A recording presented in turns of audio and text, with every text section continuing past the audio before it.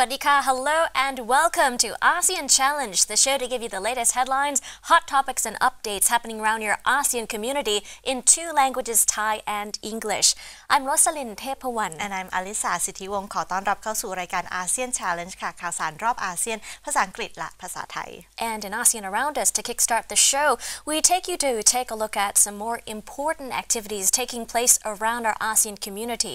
Last week, we talked about how Indonesia and how Turkey went about beginning to initiate how to recycle plastic waste, which is becoming a bigger crisis, snowballing in many different countries. And now just today, we'll take you to another country to talk about what Singapore is doing to manage their plastics. That's right. If we talk about the global plastic trash that is dumped into the ocean every year, now statistics have come out and people have been trying to make the public aware of the situation because it's very dangerous indeed. There's 8 million tons of plastic which is dumped into the oceans each year, and it kills marine life, it damages the ocean and ruins the food chain for humans as well. And this was like the information that was supported by the UN environmental program. So of course we can see that several countries are coming out with different measures in order to handle or tackle the situation. Now, Singapore, we know, is a country which a lot of countries themselves tend to look up to in their method of managing waste. But they've come up with a new measure, or maybe a new invention, we can say, that can help to recycle some sorts of plastic as well. Now, this one was founded by the National University of Singapore, where researchers found a wide range of applications for plastics that you could use in order to recycle and reuse. Now, one thing that they've done is they've taken a light, soft, flexible plastic material known as PET. We might know this as PET. It's polyethylene terephthalate, and it's the plastic bottles you find on soda bottles, different types of plastics you see in consumer goods. Now, when it's cured, as you can see at the moment, now cured by some additional chemicals and freeze drying, it results in a compact, solid, absorbent aerogel, as they call. Right. It seems like this team from the university's mechanical engineering department, this team of researchers, is taking recycling to a whole nother level here. Now, what they're doing is, besides recycling the actual plastic, what they can do with that to take it a step further. So they're trying to see how they can use plastic to make it into some kind fire-resistant material. So from that step, they're trying to so-called, in their own terms, cure this material and try to make it environmentally friendly as well. So they're trying to sidestep the addition of chemicals. They're trying to freeze dry the actual plastics and turn it into what we see there, an aerogel. So this plastic is now a gel you could see in those beakers right there, in those Petri dishes. What they're trying to do is they're trying to turn the PET or PET aerogel into various types of materials that can be used for different purposes. So far, they've reached some kind of success, and they said that this particular new aerogel can actually withstand heat. It can actually withstand heat up to 620 degrees Celsius, so withstand immeasurable amounts of heat because of that thermal lining. So as a result, they can use it to coat firefighting materials as well. It's pretty much 10 times lighter than conventional thermal lighting as well. So as of now, because of the success, they're now trying to patent this new discovered material. All right, so you can imagine if a firefighter coat is able to withstand higher temperatures and is lighter at the same time, we can see greater success rates in rescues, because obviously the firefighter will be able to maneuver around easily in order to rescue people or maybe pets and things that are in burning buildings. But not only that, though, another benefit is the fact that it's not that expensive either. It costs an estimate of less than 10 Singapore dollars for a 1 meter by 1 meter by 1 centimeter sheet. So a sheet that's quite big that can be used for various materials and substances. We can see that it's not considered quite expensive, and a lot of countries are already interested in this product, as we can call it. The United States, for example, for heat insulation applications. They want to do that. In Australia, they're also interested in that for its oil spilling cleaning properties. So that's another property that it has. So it can clean oil spills. And China and India are also interested in this as well for its anti-pollution uses. So we can see that a little innovation can go a long way if it's used in the right way. That's right. So that's so interesting that it not only can withstand heat to a really high temperature, 620 degrees Celsius, but it can also absorb pollution, like you said, in India and China, where pollution and contamination is pretty rampant, and also Australia with a lot of coastlines and you could say risks of oil spilling incidents, as well as the US for heat insulation during really cold temperatures. This new material, this aerogel, has so many different useful properties. So again, this will be very popular for more countries all around Southeast Asia as well as the world as they continue to research different purposes and functions for this new gel that will not be so expensive. But you saw earlier the footage of one of the researchers wearing a mask. So you can imagine that kind of gel lining those masks as well, which will be really important not only in Thailand and Myanmar, say in northern Thailand during, say, the slash and burn season, where crops are burned, creating lots of pollution that kind of travels like a blanket all around Thailand and beyond. So you can imagine how important this new discovery is going to be. It's easy to use, it's cost effective, and it's eco-friendly because according to researchers, they developed the new material without using any kind of toxic solvent at the end. They also, by using it, don't release or compose any toxic waste to the environment. So it seems like it's a win-win solution for all countries where that plastic waste that you see piling up along the shores and coastline can actually be taken, cleaned up, and recycled for this purpose. ใช่แล้วค่ะมาดูกันในส่วนของ ASEAN Around Us ในสัปดาห์นี้นะคะจะพาคุณผู้ชมไปที่ประเทศสิงคโปร์กันค่ะซึ่งประเทศสิงคโปร์เนี่ยเราก็ทราบกันดีว่าเป็นประเทศต้นแบบในการบริหารจัดการขยะอยู่แล้วแต่เขาก็ไม่ได้นิ่งเดียวดายกับการที่เขาเนี่ยจัดการขยะได้ดีอยู่แล้วนะคะเขามีเป้าหมายจริงๆแล้วเขามีเป้าหมายที่จะไม่มีขยะอีกต่อไปนะคะโดยล่าสุดเนี่ยคือทางมหาวิทยาลัยแห่งชาติของสิงคโปร์เขาก็ได้ออกมากับอีกหนึ่งวิธีที่เขาจะจัดการกับพลาสติกได้อย่างที่เราทราบกันดีว่าขยะพลาสติกเนี่ยเป็นขยะที่สร้างมลพิษมากมายในท้องทะเลเลยจนกระทั่งเขาก็ได้ออกมากับนวัตกรรมใหม่ตัวหนึ่งนะคะโดยที่เขาได้ทดลองกับตัวพลาสติกที่มีชื่อว่าเพชรหรือว่า polyethylene terephthalate นะคะหรือว่าที่เรารู้จักกันว่า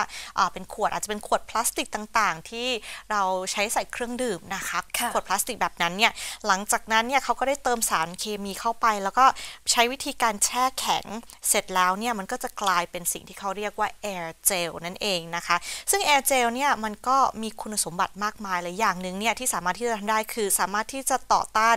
อุณหภูมิที่สูงได้ถึง620องศาเซลเซียสเพราะฉะนั้นเนี่ยถ้าเราจะเอามาใช้เพื่อที่จะให้นักดับเพลิงเนี่ยมาใช้ในเสื้อกันไฟของเขาเนี่ยก็อาจจะเป็นผลที่ดีเพราะนอกเหนือจากจะมีการต้านทานอุณหภูมิที่สูงแล้วก็ยังสามารถที่จะคือมีน้ำหนักที่เบากว่าเสื้อปัจจุบันประมาณ10เท่าได้นอกเหนือจากนี้นะคะก็มีหลายๆประเทศที่สนใจอยู่เหมือนกันเพราะว่ามันก็สามารถที่จะนำมาใช้ในรูปแบบต่างๆไม่ว่ามันจะเป็นหน้ากากอนามัยก็สามารถที่จะทำได้เพื่อที่จะลดมลพิษที่เข้าไปสู่ร่างกายของคนเพราะฉะนั้นอินเดียจีนเนี่ยก็สนใจด้านนี้นอกจากนี้สหรัฐก็สนใจเพื่อที่จะนำไปใช้เป็นฉนวนกันความร้อนแล้วก็ออสเตรเลียอีกต่างหากก็สนใจเพื่อที่จะนำคุณสมบัติการทำความสะอาดน้ำมันรั่วไหลได้เพราะฉะนั้นเราจะเห็นว่าการที่เราเอาพลาสติกเนี่ยมาแปรรูปให้กลายเป็นผลิตภัณฑ์แบบนี้เนี่ยคือนอกเหนือเราจะรีไซเคิลได้อีกต่างหากเราก็สามารถที่จะทำให้คือชีวิตของแต่ละคนในแต่ละประเทศเนี่ยตามความต้องการของมันเนี่ยได้ดีขึ้นอีกต่างหากค่ะใช่ค่ะก็นับว่าเป็นการค้นคว้าที่ประสบความสำเร็จมากๆนะคะในขณะนี้ประเทศสิงคโปร์ก็ในขณะนี้กำลังทำ patent อยู่นะคะซึ่งก็หลังจากนั้นจะมีการจัดการแล้วก็ผลิตมากขึ้นให้กับคนทั่วโลกประเทศอื่นทั่วโลกด้วยค่ะแล้วก็นึกภาพออกได้เลยนะคะว่ามันมีประโยชน์ยังไงบ้างสมมุติว่าไฟไหม้แล้วเราก็สามารถเอาหน้ากากอันนี้นะคะมาปิดหน้าแล้วก็สามารถกรองทั้งไฟทั้งความร้อนแล้วทั้งมลพิษได้ด้วยก็นับว่าเป็นประโยชน์มากๆซึ่งในขณะนี้นะคะก็ประเทศสิงคโปร์ก็พยายามที่จะ มุ่งหน้าจัดการกับปัญหาพลาสติกซึ่งประเทศอื่นก็คงจะต้องมองเป็น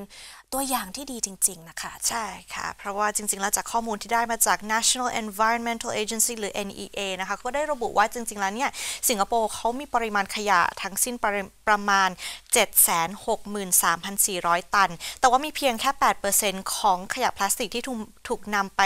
ผ่านกระบวนการรีไซเคิลนั่นเองคือถึงแม้ว่าทางสิงคโปร์เองเนี่ยจะมีมาตรการในการจัดการขยะที่ดีแต่ว่าปริมาณพลาสติกที่นำมารีไซเคิลจริงๆค่อนข้างที่จะน้อยนะคะตัวเลขที่ได้จากการวิเคราะห์ของ NEA เนี่ยได้แสดงว่าขยะพลาสติกต่อคนเนี่ยหรือว่า plastic waste per capita ได้เพิ่มขึ้นเกือบ 20% ในช่วง 15 ปีที่ผ่านมาหรือเท่ากับว่าพลเมืองสิงคโปร์เนี่ยทิ้งถุงขยะเฉลี่ย 13 ใบต่อวันนะคะก็เป็นอะไรที่ทางสิงคโปร์เขาก็ไม่ได้อยู่นิ่งๆเขาก็ต้องมาดูซิว่าสามารถที่จะทำอย่างไรกันบ้างกับการกำจัดพลาสติกขยะพลาสติกที่อยู่ในประเทศของเขาค่ะใช่ค่ะก็สถิตินี้ได้รวบรวมจากปีที่แล้วนะคะซึ่งก็ประเทศสิงคโปร์ก็ยอมรับว่าทุกปีจะมีปริมาณขยะพลาสติกเพิ่มขึ้นเรื่อยๆซึ่งเขาก็จะต้องจัดการบริหารหนักกว่านี้มากขึ้นเพราะว่าในขณะนี้เขาบอกว่าสิ่งขยะที่ไม่สามารถรีไซเคิลได้เนี่ยเขาจะส่งไปที่เกาะแล้วเกาะก็จะชื่อว่าเกาะเซมมักคุสมักเขาซึ่งเขาเป็นเกาะที่สร้างขึ้นมาเองเป็นแบบ man made เขาก็บอกว่าเกาะนี้สามารถที่จะคอนเทนขยะได้อีก26 ปีข้างหน้าแต่ว่าเพราะเหตุที่ขยะเพิ่มขึ้นทุกปีมันอาจจะเร็วกว่านั้นอาจจะแค่10 ปีค่ะแค่เราเห็นภาพข่าวน้องปลาวาฬเต่าทะเลที่มีพลาสติกอยู่ในท้องหรือว่าไม่สามารถที่จะกินได้เพราะว่าพลาสติกไปติดปากนี่มันก็เป็นเรื่องที่เศร้าอยู่แล้วแต่ว่ามันคือไม่ได้มีแค่นั้นพลาสติกเนี่ยเป็นขยะที่ร้ายแรงและมีมลพิษมากก็ต้องดูกันต่อไปนะคะว่าจะมีประเทศหรือว่ามาตรการอะไรกันต่อไปแต่ว่าคนเราเองเนี่ยก็สามารถที่จะช่วยกันอย่างละเล็กอย่างละน้อยเพื่อที่จะลดปริมาณพลาสติกที่ใช้กันในแต่ละวันค่ะใช่ค่ะอย่าลืมรีไซเคิลนะคะWith that, it's time for a short break. Some food for thought right there. When we come back, more coming up in ASEAN Hot Issues. Stay with us. พักกันสักครู่ค่ะ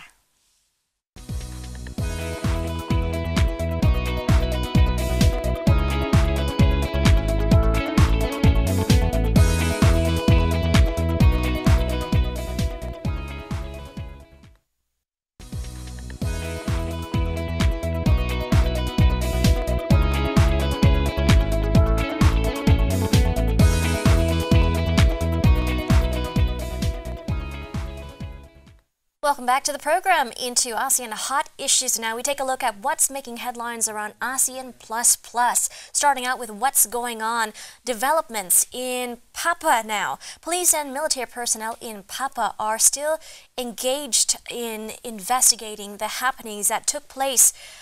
on December 5th as a result of the brutal murder of 19 construction workers in the Mbue district in West Papua of Indonesia. West Papua is one of the provinces in Indonesia there that a lot of people are giving a lot of attention to because this particular construction is of the Trans-Papua Highway, which is an important new development happening in Indonesia now. It follows the recent successful APEC meeting that took place earlier a few weeks ago, but police and military personnel had been engaged in a firefight on December 5th with a separatist group that's believed to have murdered all the construction workers in the district. The killing here is one of the worst outbreaks of violence in years in that area in Papua, which is home to now an infesting, simmering separatist conflict that's been brewing since it was incorporated into Indonesia after the widely criticized UN-backed referendum way back in 1969. That's right, and authorities were pursuing the separatists responsible for the killing. The survivors of the deadly attack were followed by the militants to a military post where a soldier was killed in a gunfight, and this was according to Indonesian authorities. The workers killed were civilians employed by state construction firms, and in which they were building bridges for the Trans-Papua Highway. That's right. This area, we know Indonesia has been a target for many separatist insurgent attacks, which happen a lot around Jakarta and other areas, but not Papua. So this has been quite alarming for that locality. ช่แล้วค่ะในอาเซียนฮอตอิชชูสัปดาห์นี้มาเริ่มกันที่ข่าวเกี่ยวกับกบฏปาปัวในอินโดนีเซียนั่นเองนะคะซึ่งกองกำลังแบ่งแยกดินแดนปาปัวตะวันตกนะคะก็ได้เรียกร้องทางขออภัยค่ะรัฐบาลอินโดนีเซียนะคะของประธานาธิบดีโจโกวิโดโดให้ยอมรับการตั้งจังหวัดปาปัวตะวันตกเป็นเขตปกครองตนเองนั่นเองค่ะหลังจากที่ก่อเหตุสังหารคนงานก่อสร้างอย่างน้อย16คนเมื่อต้นเดือนที่ผ่านมานั่นเองซึ่งถ้าถามถึงเงื่อนไขต่างๆนะคะก็มีการเรียกร้องให้รัฐบาลกลางของประธานาธิบดีโจโกวิโดโดยอมรับการเจรจาเพื่อยกสถานะพื้นที่ทางตะวันตกของจังหวัดปาปัวให้เป็นเขตปกครองตนเองค่ะ That's right. Now, still in Indonesia, we take a look at what else is developing as the Indonesian president, Joko Widodo, has gone to express his condolences for the recent killing of more than a dozen construction workers. He came out to express his condolences on December 5th for the victims of the armed group's deadly attack in Papua. He condemned it as a barbaric attack, and he's also tasking various units with investigating the details behind this attack. But the separatist group was suspected of killing at least 24 construction workers now, building a bridge in a remote district. This is according to a military spokesman earlier on in December. But Widodo said he's ordered the military and police to work harder to investigate the killing. That's right. So, of course, since coming into power in 2014, Widodo has pledged to hasten the development and open up access to the resource-rich province, including through the Trans-Papua Road project, which links remote areas in the province. And Indonesia has said the construction of the bridges to connect the Trans-Papua Road would be postponed until the area has been secured. That's right. The government will have some more work to do as it tries to secure more important areas that have been overlooked. ต่อเนื่องจากข่าวเมื่อสักครู่นี้นะคะทางประธานาธิบดีอินโดนีเซียค่ะโจโกวิโดโดนะคะก็ได้แสดงความเสียใจในวันพุธที่5ธันวาคมนะคะสำหรับผู้ที่ตกเป็นเหยื่อของการโจมตีจากกลุ่มติดอาวุธในปาปัวและกล่าวว่าเป็นการกระทำที่ป่าเถื่อนโดยเขาเนี่ยได้สั่งให้ทหารและก็ตำรวจสอบสวนการสังหารในครั้งนี้ด้วยค่ะทั้งนี้ทางโฆษกฝ่ายทหารก็ได้กล่าวไว้ว่ามีกลุ่มคนแบ่งแยกดินแดนที่ถูกสังหารอย่างน้อย24คนก็นับตั้งแต่ทางโจโกวิโดโดเองเนี่ยค่ะได้เข้าสู่ตำแหน่งในปีพ.ศ. 2557นะคะปัจจุบันประธานาธิบดีของอินโดนีเซียเนี่ยได้ให้คำมั่นสัญญาว่าจะเร่งพัฒนาแล้วก็เปิดการเข้าไปถึงทรัพยากรที่อุดมสมบูรณ์รวมทั้งโครงการถนนทรานส์ปาปัวซึ่งเชื่อมโยงพื้นที่ห่างไกลในจังหวัดนะคะแต่ว่าเหตุการณ์ที่เกิดขึ้นเนี่ยทำให้ทางการของอินโดนีเซียกล่าวว่าการก่อสร้างสะพานเพื่อเชื่อมต่อกับถนนทรานส์ปาปัวจะต้องเลื่อนออกไปจนกว่าพื้นที่ดังกล่าวเนี่ยจะได้รับความปลอดภัยค่ะ That's right. So we'll keep you posted on more developments coming from that front. Meanwhile, prepare for more expensive oil prices now as OPEC is planning to cut crude output by 1.2 million barrels per day, which is going to affect the oil prices starting next year. So we can expect a little bit more expensive oil prices perhaps all around the world as a result of that. But altogether, oil prices had jumped earlier on more than 4% now as of Friday, December 7th, as Saudi Arabia and also other producers of OPEC have, as well as their allies like Russia as well, have agreed to reduce the output to drain, you could say, the global fuel inventories and support the market. As they say, the oil prices have continued to be dropping now earlier on. So this actually goes against the U.S. recommendations where U.S. President Donald Trump had tried to pressure the area to reduce the price of crude earlier on. But altogether, it seems like it's going the opposite direction. That's right. And in terms of OPEC itself, plus Russia, we can say, Russian Energy Minister Alexander Novak has confirmed that the combined output cuts of 1.2 million barrels per dollar, in terms of what it's going to be, barrels per day, says that the market will be oversupplied through the first half of the year, and oil prices have plunged 30% since October as supply has surged and global demand growth has weakened. So that's how they're trying to balance out the oil output and supply and demand. So we'll have to see how well that balances out itself starting in January. So do prepare to drive less and perhaps consume less oil as well. ใช่แล้วค่ะมาดูข่าวเกี่ยวกับน้ำมันกันบ้างนะคะซึ่งน่าจะมีผลกระทบต่อราคาน้ำมันในอนาคตอันใกล้นะคะซึ่งทางสมาชิกองค์ก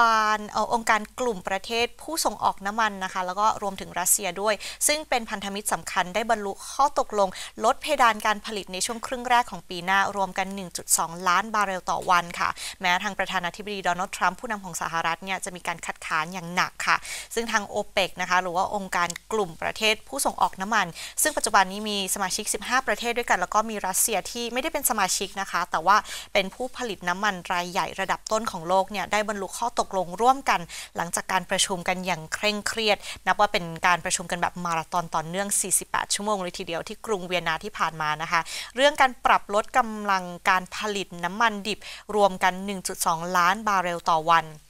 เป็นเวลาอย่างน้อย6เดือนซึ่งจะมีผลตั้งแต่วันที่1มกราคม2562นะคะโดยสมาชิกของ OPEC เนี่ยจะลดเพดานการผลิตต่อวันรวมกันได้ให้ได้800,000 บาร์เรลต่อวันส่วนประเทศพันธมิตรนอกกลุ่มนำโดยรัสเซียนะคะก็จะลดกำลังการผลิตให้ได้วันละ 400,000 บาร์เรลค่ะใช่แล้วค่ะ With that said, on to some more developments coming from South China now. Taking a look at what's happening at the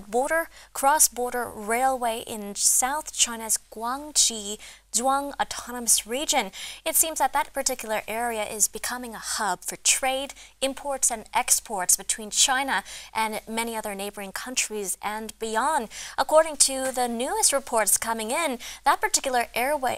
railway area and hub is seeing more and more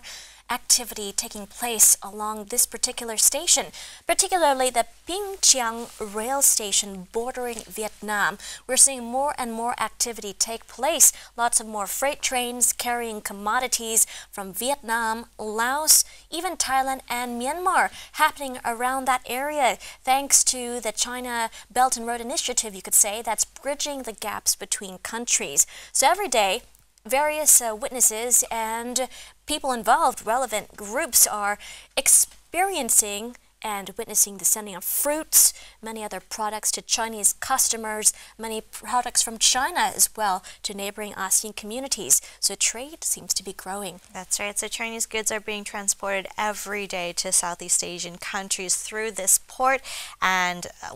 as you mentioned, one of the people who witness this every day, one person who has witnessed this every day, is a Chinese-Vietnamese translator at the station. And I quote what he says, "Now more and more Vietnamese people are coming to Pingqiang. People are having more exchanges as the port becomes increasingly more popular. As a staff member of the port, I hope to see more entries and exits of goods, which means bigger freight volume through the port. I will only be happier to be busier for my work." And China is currently trying to build a special rail port for fruit imports in Pingqiang station as well. A train for cold chain containers is also being designed at the station to transport commodities between China, Southeast Asia and Europe. So it seems like trade for more commodities is growing as they're going to be able to contain not just fresh items, but also frozen items as well in the coming years, you could say. So we can expect more and more activity, more volume and more business growing between these countries. ใช่แล้วค่ะมาดูด้านการเติบโตของการค้าระหว่างประเทศนะคะระหว่างจีนกับประเทศในเอเชียนะคะก็มีรถไฟข้ามพรมแดนในเขตปกครองตัวเองของกวางสีนะคะทางตอนใต้ของจีนเขาก็ได้ให้คือสามารถทำให้เห็นภาพการเติบโตของการค้ากับจีนระหว่างจีนกับประเทศเอเชียตะวันออกเฉียงใต้หรืออาเซียนนะคะซึ่งทางสถานีรถไฟที่มีชื่อว่าพิงเซียงเนี่ยค่ะอยู่ติดกับเวียดนามเรือบรรทุกสินค้าจากเวียดนามลาวไทยและเมียนมานะคะก็จะออกทุกวันเพื่อส่งผลไม้แล้วก็ผลิตภัณฑ์อื่นๆให้กับลูกค้าชาวจีนโดยสินค้าจีนเนี่ยยังมีการขนส่งทุกวันไปยังประเทศในเอเชียตะวันออกเฉียงใต้อีกด้วยนะคะทางนี้จีนนะคะกำลังสร้างท่าเรือพิเศษสำหรับการนำเข้าผลไม้ที่สถานีพิงเซียงสเตชันนอกจากนี้ยังมีการจัดเตรียมขบวนรถไฟบรรทุกสินค้าใหม่สำหรับสถานีขนส่งสินค้าทางอากาศระหว่างจีนเอเชียตะวันออกเฉียงใต้แล้วก็ทางยุโรปอีกด้วยเราก็จะเห็นได้ว่าการเติบโตทางการค้าของจีนแล้วก็ระหว่างประเทศเนี่ยก็มีสิ่งที่เกิดขึ้นดีๆเรื่อยๆไปนะคะ And as China's relationship and trade ties with many countries like Vietnam continue to improve, We go over to talk about two countries where relations are slowly souring, it seems, and that is Australia and Indonesia. Australia recently announced a move to perhaps formally recognize Jerusalem as its new location for a new embassy. It seems many countries had responded very critically, as well as many countries welcoming it. So countries that had responded critically in Australia formally recognizing Jerusalem as Israel's capital are a lot of Asian countries that are Muslim majority countries, and that includes Indonesia. So as a result of that, this comes at a time when Australia and Indonesia are about to enter more deeper ties in trade deals and free trade deals especially. As a result of that, Australia's Foreign Minister Marise Payne had paid Indonesia a visit recently, December 6th, amid this friction that's been increasing between both countries. This trade deal that Australia and Indonesia had been working on is worth more than $11 billion, and it's been in the works for nearly a decade. And this formal recognition of moving Australia's embassy from Tel Aviv over to Jerusalem could postpone or cancel that deal entirely, according to Jakarta's officials here. But altogether, this move from Australia could be seen as an effort to bridge that disagreement or bridge that gap to not upset these plans for the accord. But altogether, we'll have to see what results from the meeting. ใช่แล้วค่ะถ้ามาดูกันในส่วนของระหว่างประเทศอีก2ประเทศนะคะทางออสเตรเลียกับอินโดนีเซียค่ะซึ่งรัฐบาลขออภัยค่ะรัฐมนตรีว่าการกระทรวงต่างประเทศของออสเตรเลียนะคะมาริสเพนก็ได้ไปเยือนอินโดนีเซียในวันพฤหัสบดีที่6ธันวาคมที่ผ่านมาค่ะท่ามกลางความขัดแย้งระหว่างประเทศต่างๆทั่วสถานทูตกรุงเยรูซาเล็มของออสเตรเลียค่ะทั้งนี้ข้อตกลงการค้ามูลค่ากว่า 16,000 ล้านเหรียญนะคะก็ทำให้อินโดนีเซียเนี่ยได้กล่าวว่าข้อเสนอล่าสุดของออสเตรเลียเนี่ยอาจจะย้ายสถานทูตคือในการอาจจะย้ายสถานทูตของอิสราเอลไปยังกรุงเยรูซาเล็มเนี่ยอาจจะส่งผลในการวางแผนในการจัดข้อตกลงต่างๆไว้นะคะข้อตกลงนี้มีจุดมุ่งหมายเพื่อที่จะเพิ่มการค้าในพื้นที่ตั้งแต่งานหัตถกรรมไปจนถึงการเกษตรแล้วก็ได้รับการคาดหมายว่าจะลงนามภายในสิ้นปีนี้แต่ก็ต้องดูกันต่อไปว่าจะเป็นอย่างไรกันต่อค่ะใช่ค่ะระหว่างประเทศอินโดนีเซียพร้อมกับประเทศมาเลเซียเช่นกันนะคะซึ่งก็มีชาวมุสลิมหลายคนเช่นกัน so we'll keep you posted on more developments on how the country Australia continues to forge ahead with the deal and also the move. So with that said, we take a short break. When we come back, more developments coming up in ASEAN Challenge. Stay with us. เดี๋ยวกลับมาสักครู่ค่ะ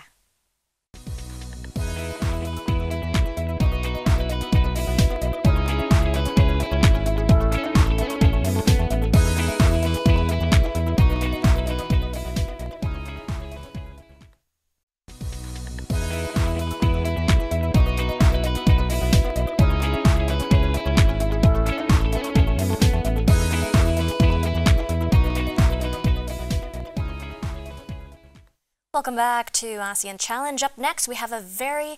very unprecedented interview with an important guest who had come to honor us at Rangsit University. ค่ะในช่วงนี้นะคะเดี๋ยวเราจะไปดูบทสัมภาษณ์ค่ะจากดร.มโนนะคะเกี่ยวกับที่ดร.มหาเทียมมหามัดได้มาที่มหาวิทยาลัยรังสิตเพื่อที่จะมารับดุษฎีบัณฑิตจะเป็นอย่างไรกันบ้างนะคะติดตามได้ค่ะ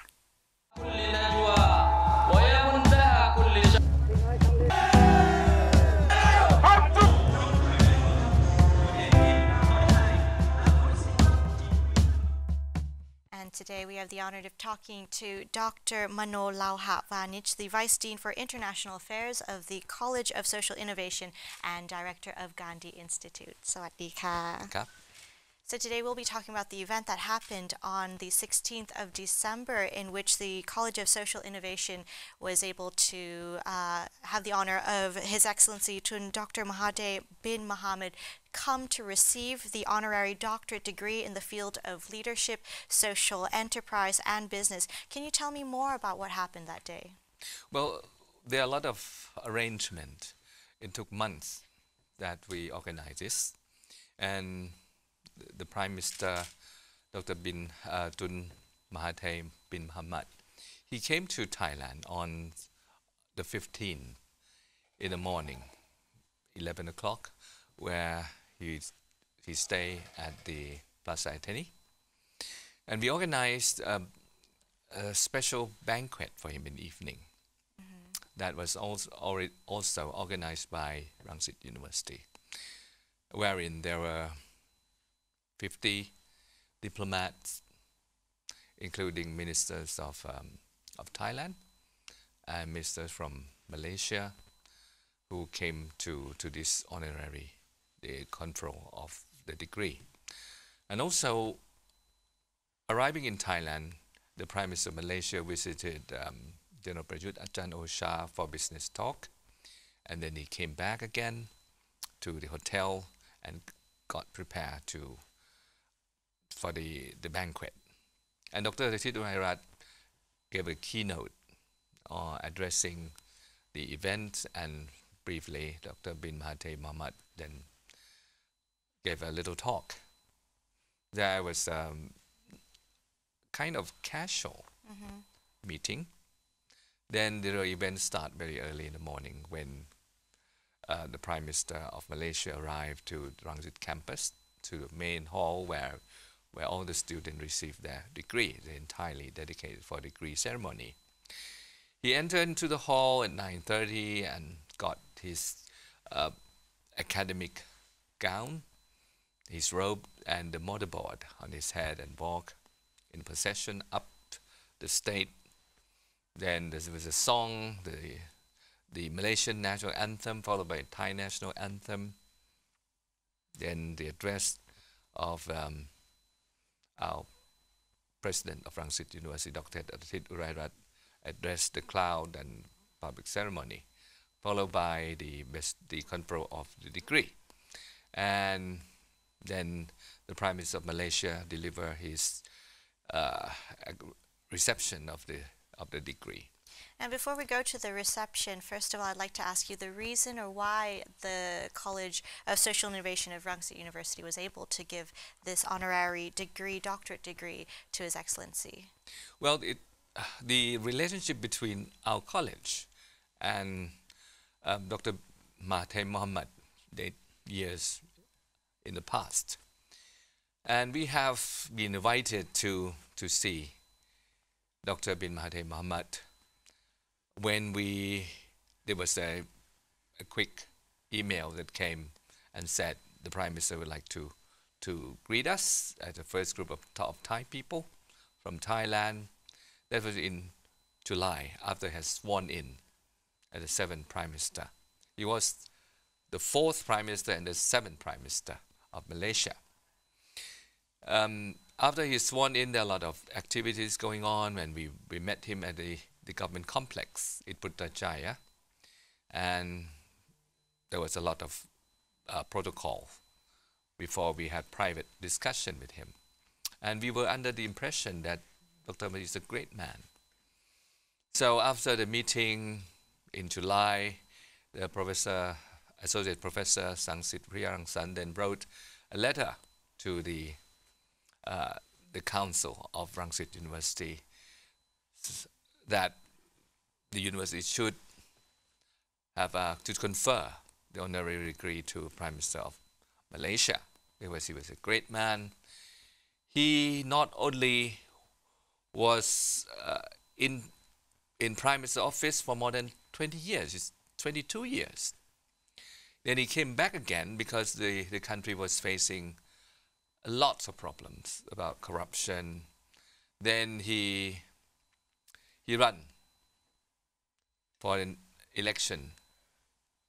last year, and he won a landslide victory. He defeated the incumbent and he won. Then he formed a new ally because of the Alliance of Hope, and together with Anwar Ibrahim, who was also his close guy and was a deputy prime minister before, Anwar came out of jail and helped him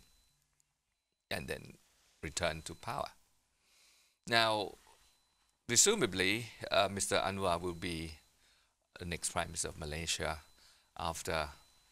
Dr. Mahathir served for 2 years of premiership. Then we felt that he was a great man, and we read his bio, we talked with him, and he explained how his idea of fighting against corruption, which was a major interest at our college too. Then Dr. Sangsit then wrote a letter to the council, and on the 15th of November, the letter was finalized, and then on the 25th of November, the council agreed unanimously to offer the degree to Mahathir Mohamad. Then we work with the Embassy of Malaysia in Thailand, getting in touch with many people, because this is not easy at all, because Dr. Mahathir is a very important person, not only for Malaysia, but also for Thailand and ASEAN. He was the one who proposed Look East policy, that ASEAN should develop the real model after China, Japan, Korea, South Korea, in order to progress into industrial country. And that was finalized, and he pushed for ASEAN to develop ASEAN Plus 3, is the main policy also. Then, before the premiership of Mahathir Mohamad, Malaysia was still developing country backward.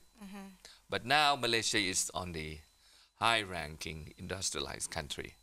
with skyscrapers, with ability to produce a lot of engineered cars and industries, and was on the forefront for developing the country in ASEAN as well, thanks to this policy that Mahathir has created. During which time, when he came to the premiership, he was a good friend to our former Prime Minister,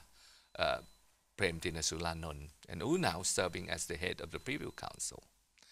And they were good friends, and the visit to Thailand prior to this time, we visited in official visit to see Prime Minister Prem, a former Prime Minister Prem, Privy Councillor at his house. And then he also met Minister Prime Prayut Chan-o-cha and the cabinet, and also talk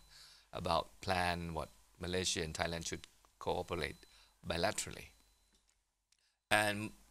also he gave a talk at Chulalongkorn University, the main auditorium hall, participated by the president of Chulalongkorn University. And I was very impressed when I was sitting in the audience. And he spoke without any notes, right from inside. He knew the relationship between Thailand and Malaysia very well, and he addressed how Thailand and Malaysia developed its partnership in ASEAN, and how the two countries have solved the problem of conflict in the Gulf of Thailand, where they share a lot of land in the sea, which rich by petroleum and natural gas. So the two countries divided the area into 50-50, and the gas production and oil were divided to both countries. Now that's very interesting, because you mentioned about the speech at Chulalongkorn University, but he also made a speech or an address at this event as well. What were some of the key highlights or main things that he mentioned? Mostly has to do with the past continuing to the future. At Chulalongkorn, he addressed the development relationship between the two countries, because his hometown was Kedah, which is very close to Thai-Malaysian border, and he has a very good tie with Thailand. Then Malaysia, at that time when he was born in 1925, Malaysia hasn't received independence from England. It was part of the colony of England. But then he pushed forward. And Kedah has special relationship with Thailand. And the governor of Kedah was related to Thailand, with Siam at that time. The royal family of Thailand knew the governor of Kedah very well. Together, we prosper. And Dr. Mahathir never had bad feeling about Thailand.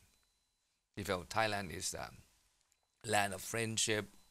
warm hospitality, and he felt that Malaysia should help Thailand. And he mentioned that Thailand has helped Malaysia. More than 30 years ago, when we have problem with between Malaysia and Thai terrorists, Malaysian terrorists came to Thailand and lived on the Thai soil for some time. And it was initiated by Thai military to set condition for them that they have to stop any degree of violence, not to do in Malaysia anymore. And because at that time, these communist insurgents would like to overthrow the government in Malaysia, in KL. And with the agreement with Thai counterpart, then the Malaysia fell in debt to Thailand. And since we have problems with Deep South in Thailand since 2004, Dr. Mahathir felt that it was not enough. And he was going to push forward to quench the violence in the south of Thailand for good. And I think the relationship is going on a good way. So we have many friends, not only in Thailand, but he also bring with him the Minister of Education, Minister of Foreign Affairs, to come with him, and we share the very much quality time with the Thailand counterpart. Now, very briefly, as we can see that, of course, His Excellency has a deep relationship with Thailand. Just for a last question, of course, we're a little short on time, but in terms of what are some things that His Excellency can be as a role model to Thai people in the Thai society? He was the Prime Minister Mahathir Mohamad was elected as the first time as the fourth Prime Minister of Malaysia. In which period he served 22 years in his premier house,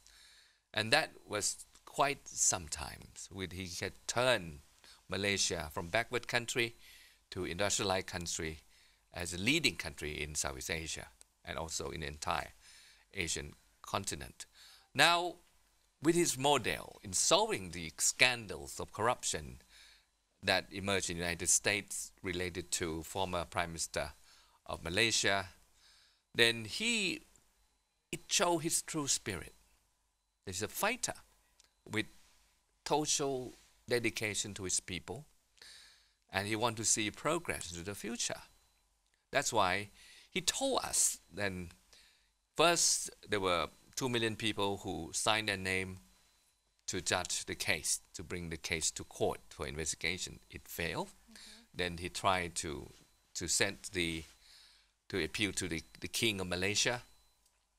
and yet it failed another time. So the last time he can do is through the process of election. So he entered election in 2017, and it was a major landslide. Then he sworn in May 2018, and that put the process of corruption into the judicial system. It was a major undertaking and a major victory for Malaysia, and to bring new hope to Malaysian people, and also in ASEAN. He set a new standard that all the political problems can be solved democratically and with the rule of law. I think that serves as a very good role model to not only Thailand society, of course, but to all of ASEAN, as you've mentioned. It was very nice honor to have you here with us today, Dr. Mano, and we hope to have you come to speak here on ASEAN Challenge again. Thank you very much. You're welcome. Yes.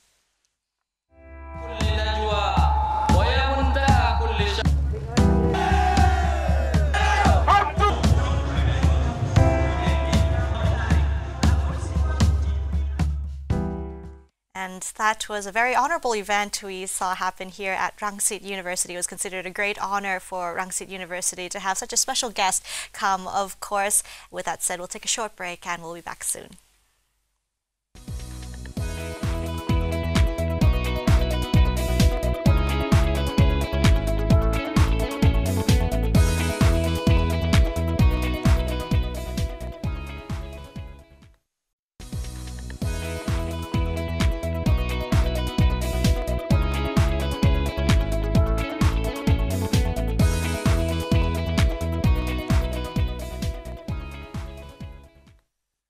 Welcome back to the program. Into our next section of ASEAN Challenge, we take a look at a prominent magazine's focus on journalism this year. Time magazine has opted to feature journalism and prominent people in the field of journalism as its Person of the Year. But this time, it's Many People of the Year, focusing on Reuters journalists Wa Lone, age 32, and Cha So-u, age 28, who were both been, you could say, victims of their country's respective democratic processes, you could say. In the Philippines, we have Maria Ressa, who's also been a victim of a government censure. She's also heading the Rappler, which is a critical news network that criticizes the government developments, as well as a slain Arabian writer who's also been involved in some prominent activities in journalism, as well as much, much more. ใช่แล้วค่ะใน ASEAN Challenge ในสัปดาห์นี้นะคะเราก็จะพาคุณผู้ชมไปดูกันในส่วนของนิตยสาร Times ค่ะซึ่งได้มอบรางวัลที่มีชื่อว่า Person of the Year หรือว่าถ้าแปลเป็นไทยก็คือบุคคลแห่งปีประจำปี 2018 ค่ะซึ่งในปีนี้นะคะก็ได้มอบให้กับนักข่าวต่างๆนะคะที่ได้สร้างชื่อเสียงในช่วงที่ผ่านมาไม่ว่าจะเป็นนักข่าวของ Reuters ของเมียนมานั่นเองนะคะที่ได้มีข่าวเกี่ยวกับการโดนจับตัวไปเมื่อไม่นานมานี้รวมไปถึงที่ฟิลิปปินส์เองค่ะมาเรียเรซาซึ่งเป็นผู้ก่อตั้งเว็บไซต์ที่มีชื่อว่า Rappler ซึ่งเว็บไซต์เนี่ยก็ได้พูดถึงหรือว่าวิจารณ์รัฐบาลของฟิลิปปินส์เองนะคะรวมไปถึงนักข่าวอื่นๆจะเป็นยังไงกันบ้างก็ติดตามได้ค่ะ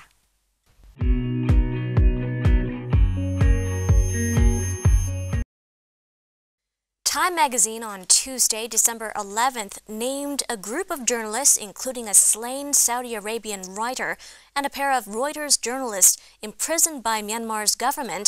as its Person of the Year in a cover story headlined "The Guardians and the War on Truth." The honor went to a series of journalists, including Reuters journalist Wa Lone, age 32, and Cha So-u, 28, who the government of Myanmar convicted on September 3rd under the colonial-era Official Secrets Act, in a case seen as a test of democratic freedoms in Myanmar.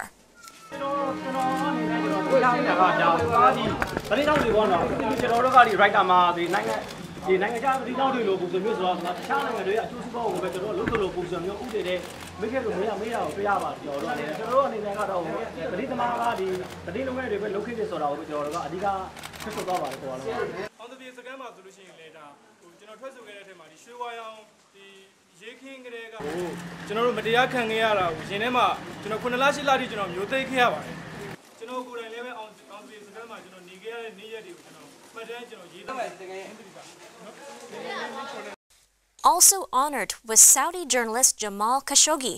a critic of Saudi Arabia's de facto ruler Crown Prince Mohammed bin Salman.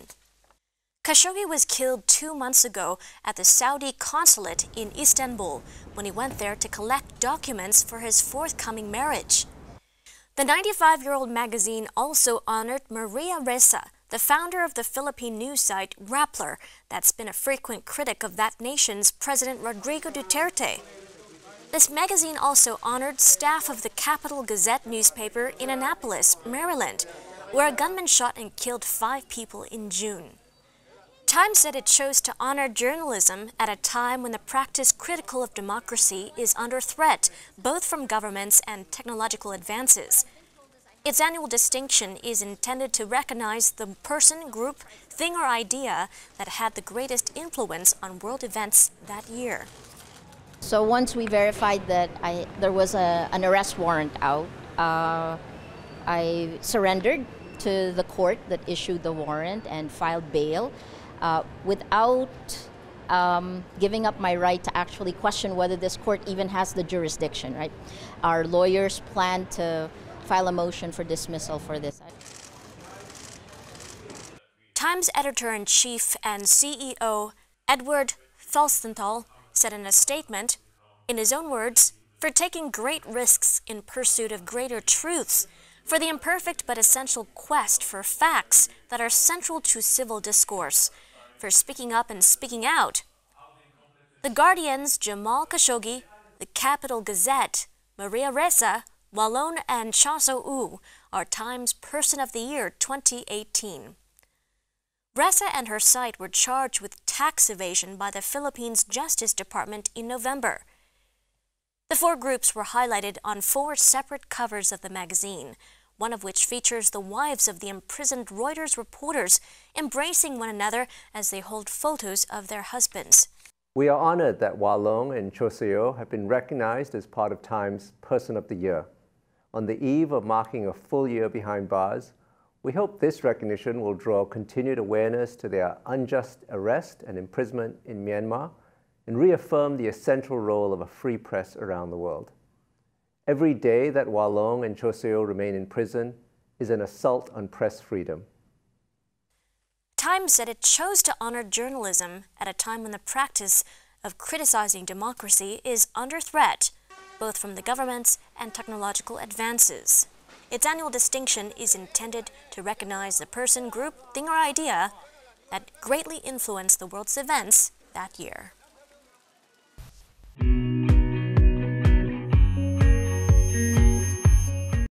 And that wraps up our program for this week. Thanks for tuning in to ASEAN Challenge. We'll see you again very soon next week. For now, สวัสดีค่ะ สวัสดีค่ะ